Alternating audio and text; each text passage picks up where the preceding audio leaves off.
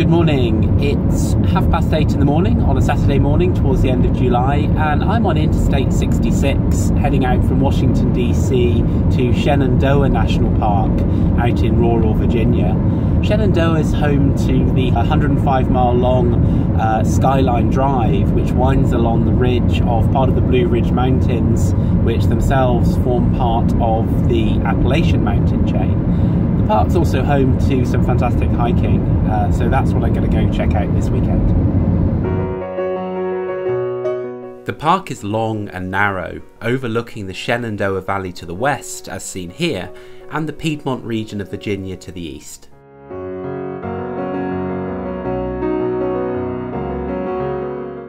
And my first hike of the weekend is going to be to Compton Peak. This is going to be about 2.4 miles with a little over 800 feet of elevation gain.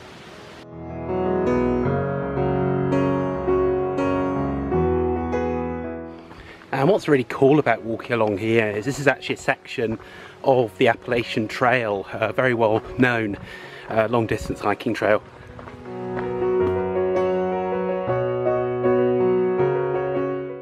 This is approximately the summit of Compton Peak, but with so much tree cover there really isn't much to be seen here. There are much better views to be had at an overlook a little bit further along the trail.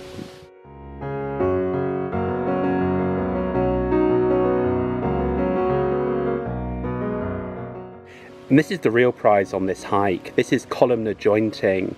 This is where lava has seeped up through cracks in the earth formed as the earth's pulled apart, and as it's cooled it's created these hexagonal shapes.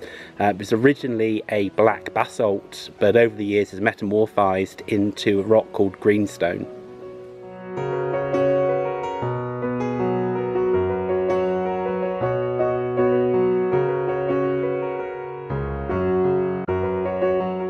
So I've come down here to the Matthews Arm campground area because this is where I can hike out to a waterfall called Overall Run Falls, and it should be up to about 93 feet tall when it's in flow.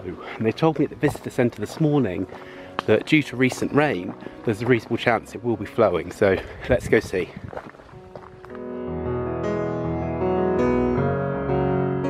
If you do not like snakes, then you will need to close your eyes for the next sequence of shots. They are pretty graphic. So snakes in 3, 2, 1, now. These are two male timber rattlesnakes. Although this behaviour is often confused with courtship or mating, it's actually a form of non-violent combat, most likely over a female who may well be lurking nearby. These snakes were almost entirely oblivious to the growing number of people around them, their position in the middle of the trail forming a very effective blockade. Only when their fight took them to the side of the trail did people feel confident to pass them. Okay, and you can open your eyes again. There are two falls here, a 29 feet fall seen here, and a larger 93 feet fall which could only be glimpsed through the trees.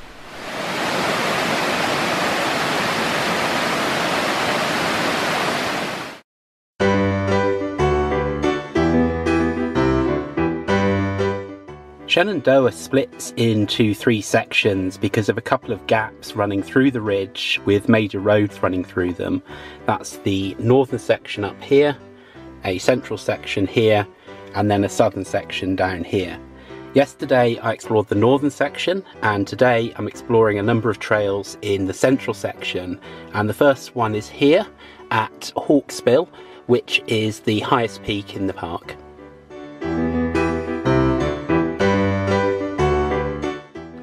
And again the route starts with a section of the Appalachian Trail.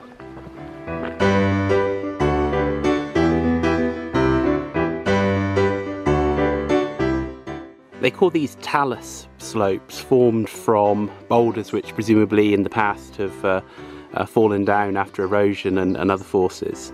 Not quite a scree slope, but certainly not something that's easy to walk over.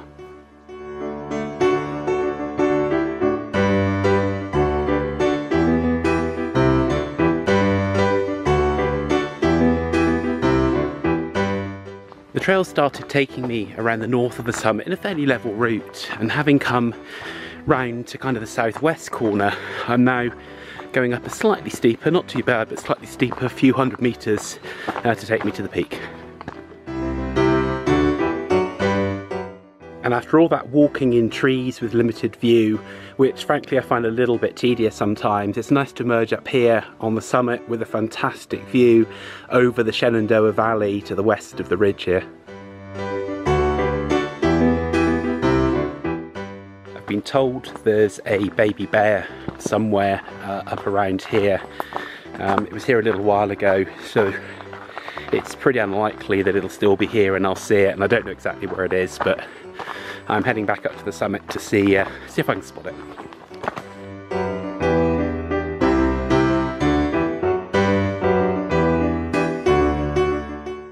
This is a black bear foraging for berries, flowers, grasses and anything else it can find to eat. Bear sightings are common in Shenandoah. One hiker I met had already seen 6 so far that morning.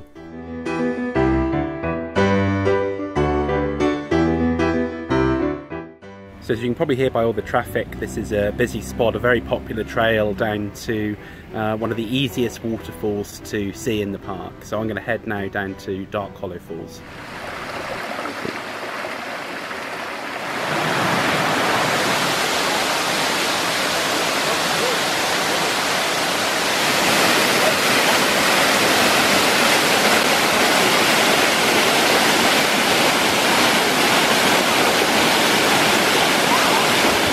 And this next hike is down to a place called Rapidan or Rapidan, I don't know how to pronounce it, camp, which used to be called Camp Hoover, in honour of President Herbert Hoover, who used to come here to relax.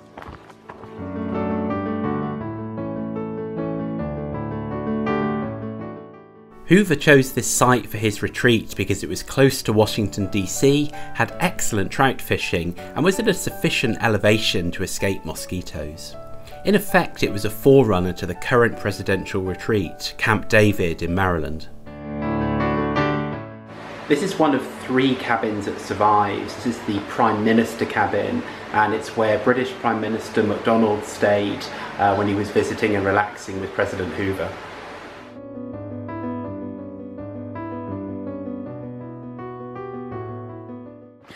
Although we see wooden cabins here today, the first permanent structures here were actually 5 wooden floored tents. And what they did was they actually built the porches, the roofs, the walls around these tents until there was no tent actually left. Although the name stuck and they were still called the 5 tents.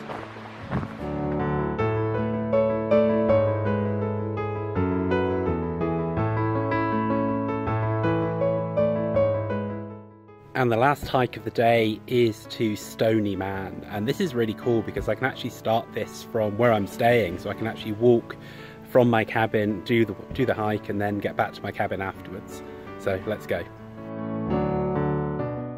The blue blazes on the trees that mark the path are used to show pretty much any walking path in this area, but the white ones are reserved to show the Appalachian Trail. So yet again, I find myself on the Appalachian Trail.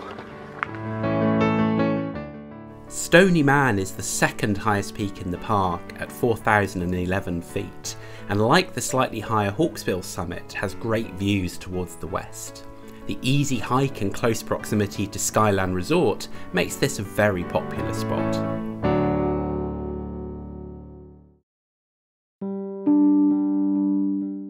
This morning I didn't even have to go hiking to find a bear.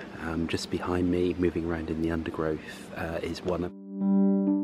I spotted this solitary bear while I was walking from my cabin to the cafe to get breakfast. I first spotted it sniffing around some bins. It then proceeded up the hill, foraging in the undergrowth as it went. Probably startled by this bear, a cub shot up this tree, rapidly getting to the thin branches at the very top. It was pursued by its mother, who sensibly knew she couldn't follow the cub along the thin branches. I don't know whether her purpose was to try to retrieve the cub from the tree or to protect the cub from the solitary bear, but she remained in this spot halfway up the tree trunk for over 20 minutes. During this time, the cub appeared to be unsure about coming down, tentatively placing its paws further down the thin branch it was sitting on before withdrawing to the relative safety of a junction of several branches. Eventually, the mother climbed down to the ground, rapidly followed by her cub, and the two of them wandered off into the undergrowth.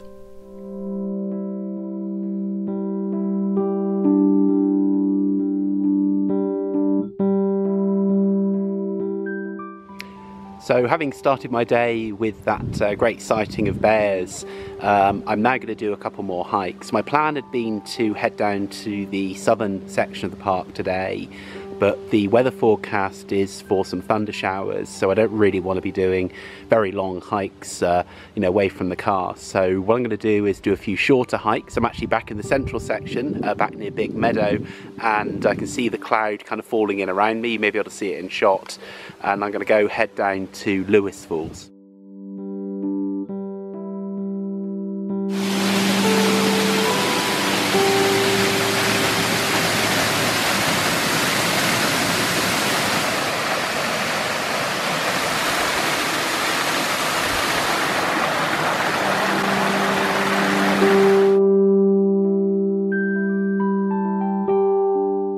So the sun has just come out and it looks like it's just going back in again, but I'm going to do a very short hike up to Black Rock Summit.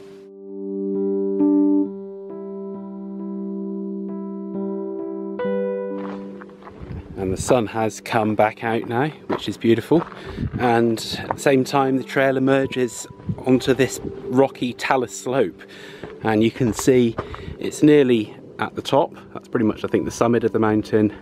And then to the right of the trail, it disappears way off down into the distance with that beautiful valley across the other side. Gorgeous.